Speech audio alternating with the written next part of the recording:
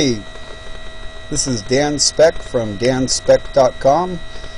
Today I'm going to show you how to use podPress plugin for WordPress and Dropbox to get your podcast out there on the internet and available for people to watch.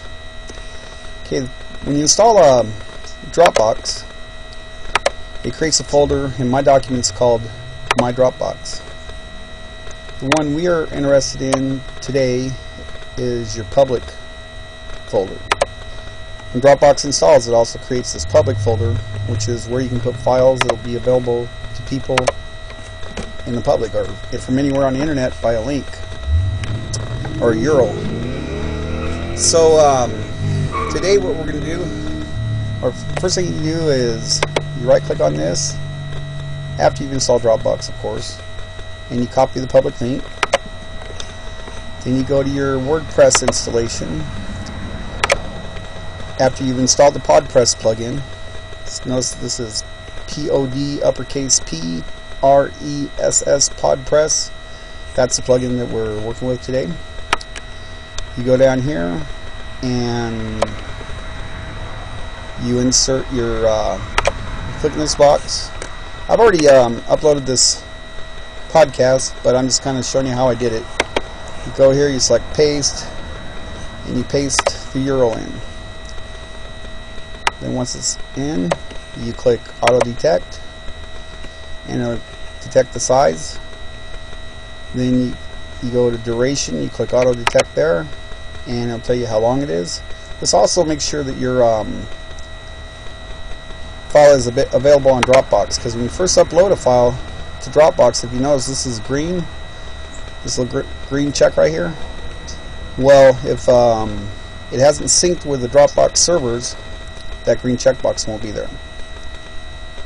So once that's done, you verified, you go down here to the bottom of the page in WordPress, you click on update, and then you wait for it to update.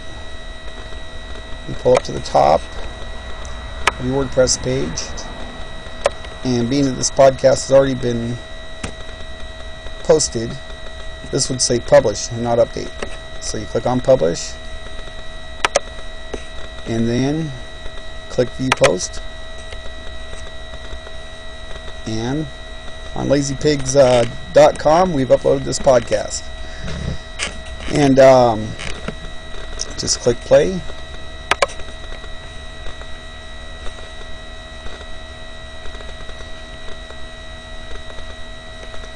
Well, hello. This is the Lazy Pig Show. And tonight, there's your podcast. There was a bit of silence in the beginning of that of this podcast, but that wasn't due to the plugin. That was just due to the way that the podcast itself was recorded. And if you're looking for good music and want to hear it, make sure you go to lazypig.com and see what he's got going on his main webpage. If you want to hear his music, come over here and click either one of these two links, LazyPig at Bandcamp or on SoundClip.